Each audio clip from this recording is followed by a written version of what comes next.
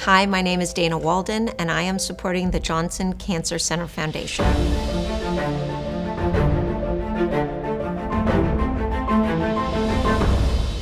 My mother, Cheryl, who has been one of the greatest role models in my life, was diagnosed about 11 years ago with a very rare form of cancer.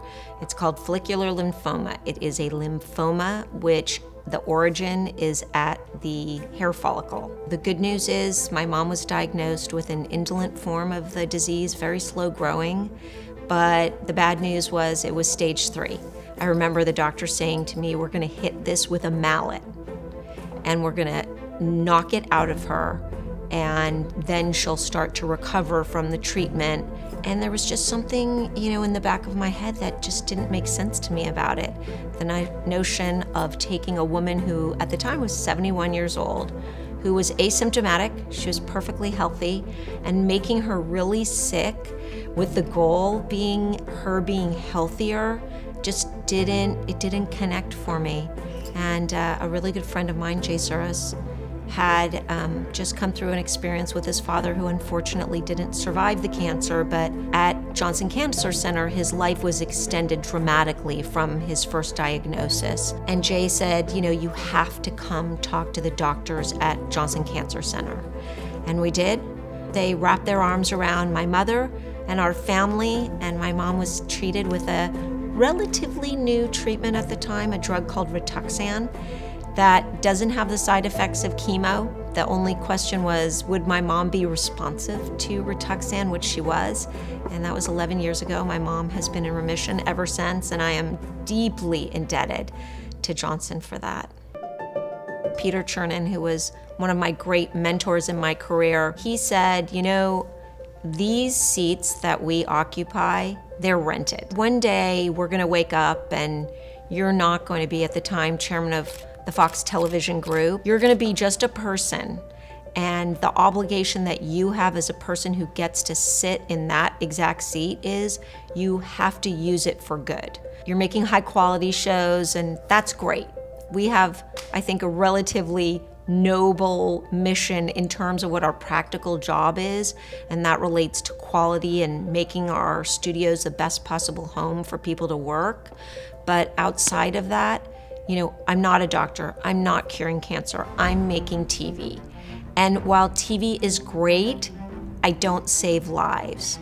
And so I really just decided that I was going to use this seat to try and shine a light and try and raise critical funds for people and organizations who are actually curing cancer. They are saving lives. We are a town of thinkers, doers, and creators, and this event is where creativity and science come together in full force. I think there was a time early on where if I raised my voice a little bit, the tone of my voice was judged more harshly than my male counterparts. And I'm aware of the role that I play in the life of other women in our company, and I want them to see someone who's tough. I don't think it's a negative attribute to be tough in your job. These are hard jobs, you're overseeing a lot of people, but you have to be fair, and you have to be kind, and you have to have compassion.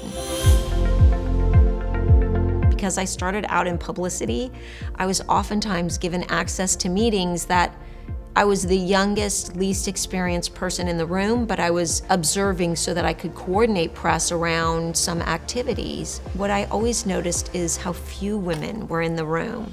And I also noticed that the women who were in the room took on a lot of the personalities or the mannerisms or the affects of the men in the room.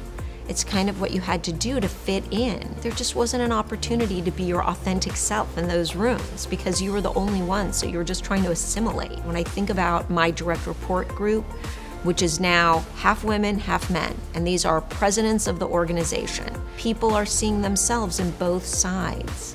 And I think that's just filling this generation of women with hope and excitement, and it's helping them to shape what their goals are. For sure, this generation is more confident than, my generation growing up professionally, and certainly more so than the generation of women that came just before me. who were really the trailblazers, and they were really the people who broke through and made it possible for me to be in the role I am in currently.